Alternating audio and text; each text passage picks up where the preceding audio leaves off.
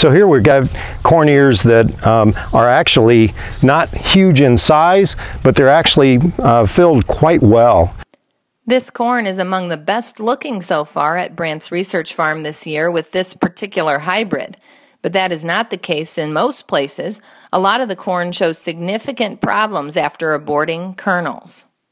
They're really seeing a lot of problems of losing as much as a third of their yield in fields that I've looked at. Corrigan's trials look at planting dates and nutrition levels, but it looks like the real difference will be which hybrids were able to best stand the heat this summer. It really follows hybrids. The ability of that hybrid to have a root system to be able to deal with that heat and allow it to hold more of those kernels to get through that really hot time period. Corrigan adds there is not much more management that can be done to alleviate these issues. Mainly, it's to research hybrids for next year and consider the best timing for harvest.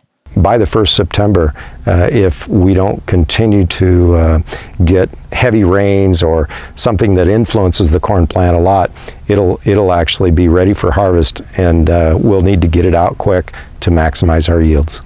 For more information about BRANDT's research farm, visit BRANDT.co.